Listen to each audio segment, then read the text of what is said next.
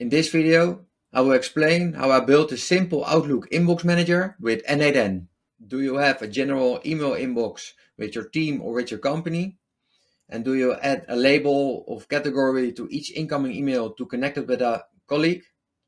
This automation is for you. The company I've built this automation for saves about 3 to 4 hours a week. You now see my Outlook email inbox. And just an email came in.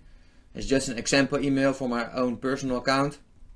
If we head over to n8n and execute the automation, do you see it running?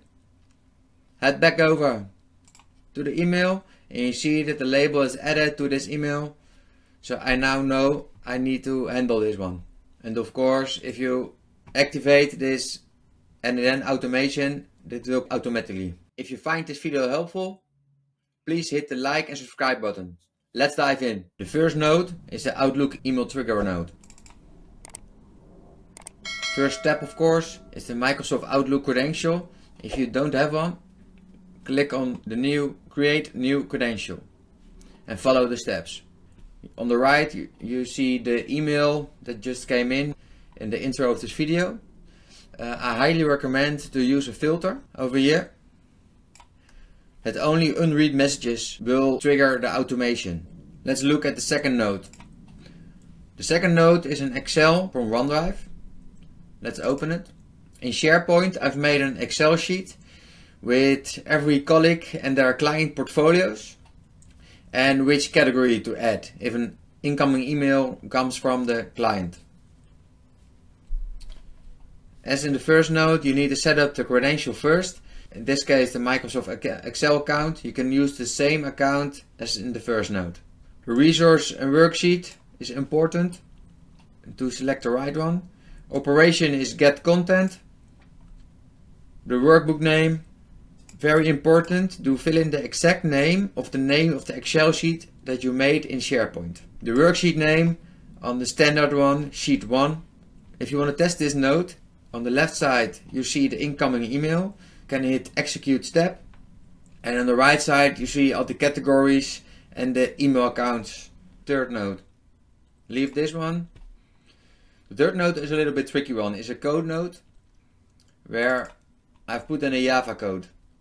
Myself, I can't code, but with the help of ChatGPT 4.0 mini I've created this Java code to help you guys out. I will leave exact format of this code in the video description so you can download it and copy paste it in your own automation. What this node will do is look at the email and the sender of the email, the company, and then look at the information that it gets from Excel and do a match.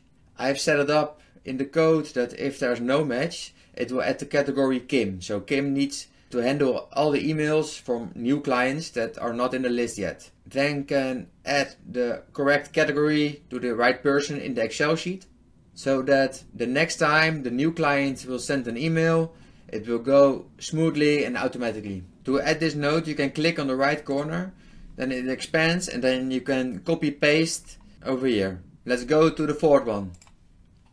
The fourth one is an HTTP request. Unfortunately, Outlook doesn't have a function to add a category to our email through an Outlook node, but we need the HTTP request.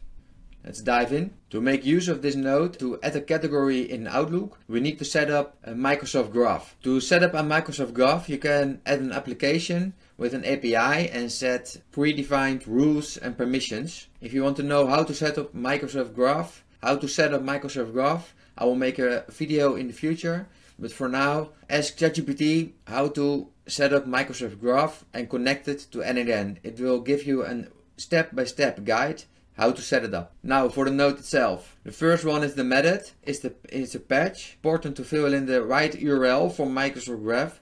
Otherwise it can't match the email with the category. So paste this one in. Authentication is a predefined credential type. Credential type, again, Microsoft Outlook OAuth 2 API. We need to check the box send headers using JSON code. That's all. Also, we need to check the box send body. And again, JSON code. And over here you see the JSON code categories to add a category to each new email. For this last email it sent, It gives the category news, and on the right side match the right category to the right email. So this is the simple Outlook inbox manager. Stop wasting time and start automate. Your colleagues and employees will be thanking you. If you have any problems setting it up, please leave it in the comments down below, and I do my ultimate best to help you guys. Thanks for watching, and don't forget to like and subscribe. See you on the next one.